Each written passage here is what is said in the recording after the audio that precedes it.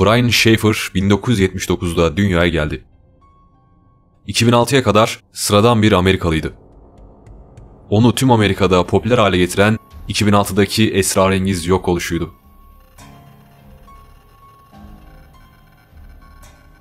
Brian içinde Ohio Eyalet Üniversitesi'nde bulunduğu Columbus'ta büyüdü. Rina ve Randy'nin iki oğlundan biriydi. 1997'de liseden mezun olduktan sonra Ohio Eyalet Üniversitesi mikrobiyoloji bölümüne girdi. 6 yılın sonunda artık mezun olmuştu. 2004 yılında mezun olduğu üniversitede Ohio Üniversitesi Tıp Fakültesi'nde çalışmaya başladı.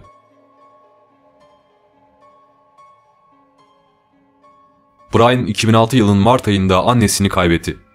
Dostları o günlerde gayet metanetli duruyordu. İdare ediyor gibiydi. Bizler onun çok güçlü olduğu izlenimine kapıldık. Bilmiyoruz. Belki de tam tersidir. Sadece bize yansıtmak istememiştir. Brian'ın hayatındaki önemli kadınlardan birisi de sevgilisi Alexis'ti. İkili son derece iyi anlaşıyordu. Onları tanıyanlar yıl sonunda evlilik hazırlığı yaptığını söylüyordu. Brian eğer kaybolmasaydı bir ay içinde Alexis'le nişanlanacaktı. Çift balayı için Miami'yi düşünüyordu. Miami'nin tropik atmosferi Brian'ı etkilemişti. Rahat yaşam tarzını seviyordu. Dostlarına tıp kariyerine devam etme kararı aldığını ama asıl amacının Jimmy Buffett gibi çalan üyelerin olduğu bir müzik grubu yaratmak olduğunu söyledi. Mart ayının son günü Brian Ohio Üniversitesi'ndeki mesaisini bitirmişti. Artık bahar gelmişti. Brian da izne çıkmak için hazır durumdaydı. Pazartesi sabahı sevgilisi Alexis'le Miami'ye gidecekleri için uçak biletlerini bir gün önceden almıştı. Bu akşam, yani her şeyin başladığı cuma akşamı babasıyla buluştu. Bu yemek aynı zamanda ufak bir kutlama anlamı da taşıyordu. Yakın bir zaman önce büyük bir kayıp yaşayan aile o günlerde moral depolamak istiyordu. O gün baba Randy, Brian'ı gördüğünde çok bitkin ve mutsuz olduğunu fark etti. Randy oğlunun yaklaşan sınavları, tıp fakültesindeki yorucu işi ve günler önce kaybettiği annesi nedeniyle bunu olağan karşıladı. Oğlu Brian'a bu konu hakkında hiçbir şey söylemedi. Randy yemeğin ortasında Brian'a dostlarından William'la birlikte bir yere gidip kafa dağıtmasını söyledi. Babasının yanından ayrıldıktan sonra William'la buluşmak için güney taraflarındaki bir bara gitti. Saat akşam 9'da barın önüne ulaştı. İçeriye girerken güvenlik kameralarına böyle yansıdı.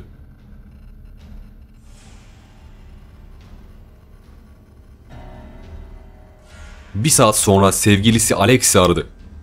Alexis, Brian'la tatile gitmeden önce ailesini görmek istediğini, o yüzden Toledo'ya gideceğini söyledi. Aynı dakikalarda Brian ve William başka bir bara doğru yola çıktılar. İkili yolda birden fazla mekana uğradı ve yol boyunca sürekli içti.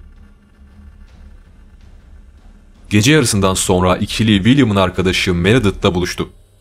Üçü hep beraber William ve Brian'ın saatler önce gittikleri bara gitmeye karar verdi ve hemen yola çıktı. Mekana girdiklerinde Brian yanlarından ayrıldı. Saniyeler içinde gözden kayboldu. William ve MacLeod dakikalarca onu aradı ama bulamadı. Brian gözden kaybolmuştu. Mekanın kapanmasına da artık dakikalar kalmıştı. William, Brian'ın haber vermeden eve gittiğini düşündü ve mekan kapanınca oradan ayrıldı. Hem William hem de MacLeod o hafta sonu Brian'ı defalarca kez aradı. Ama cevap veren kimse olmadı. Pazartesi günü olduğunda Brian hala ortalıklarda yoktu. Erken saatlerdeki Miami uçuşunu kaçırmış, cuma gecesinden sonra hiç kimse onu görmemişti.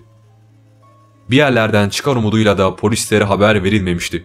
Pazartesi günü de ortaya çıkmayınca durum polislere bildirildi. Polis ekipleri önce Brian'ın son kez görüldüğü mekana gitti. Burası yüksek suç oranıyla bilinen bir mekandı.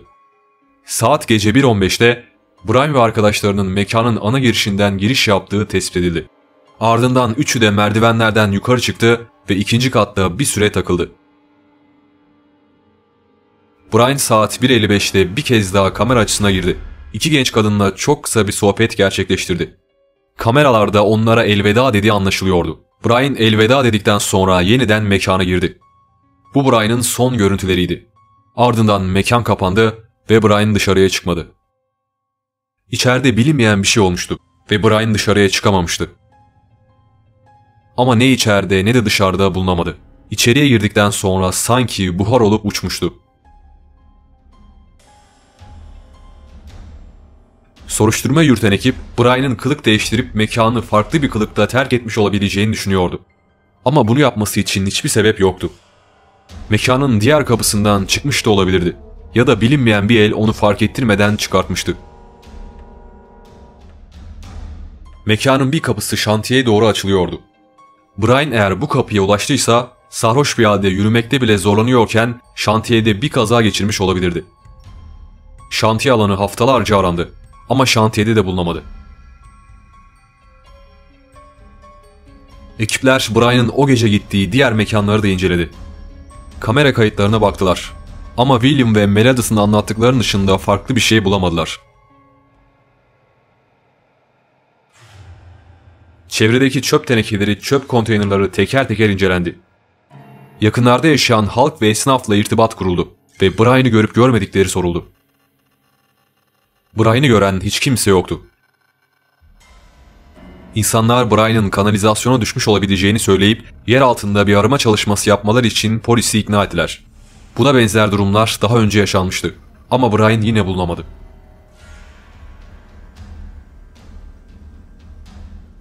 Brian'ın aracı 6 blok uzaktaki evinin önünde park halindeydi. Ekipler bardan kilometrelerce uzağa kadar arama çalışması yürüttüler. Bir diğer ihtimal Brian'ın kendi isteğiyle insanlardan uzaklaşmış olma ihtimaliydi. Yakın dönemde yaşadığı acı onu yalnızlığa itmiş olabilirdi. Fakat yakınları böyle bir şeyin mümkün olamayacağını söylüyordu. Polisler kaybolduğu gün Brian'ı gören herkesi yalan testine sokmak istediler. William hariç herkes bu isteğe olumlu yanıt verdi. William ise ısrarla reddetti. İnsanlar Brian'ın nerede olduğunu bildiğini düşünüyorlardı.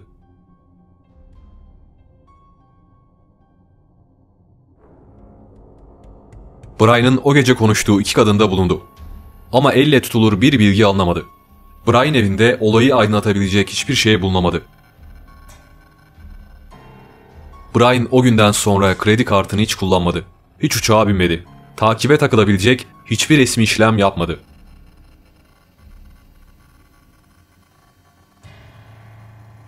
Sevgilisi Alexis o günden sonra her gün Brian'ı aradı. Eylül ayında çok garip bir gelişme oldu. Ulaşılamayan ve sürekli telesekretere bağlanan Brian'ın telefonu tam 3 kez çaldı. Ama cevap veren kimse olmadı.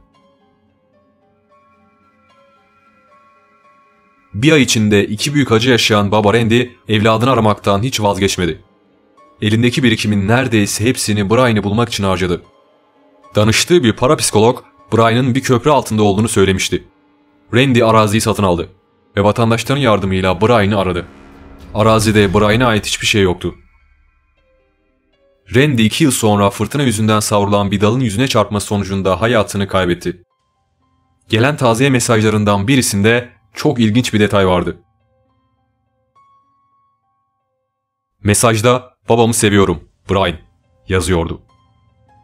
Virginia adalarından gelen bu mesaj sonrasında Brian'ın kardeşi onun yaşadığına neredeyse emindi. Ama bu kötü bir şaka da olabilirdi.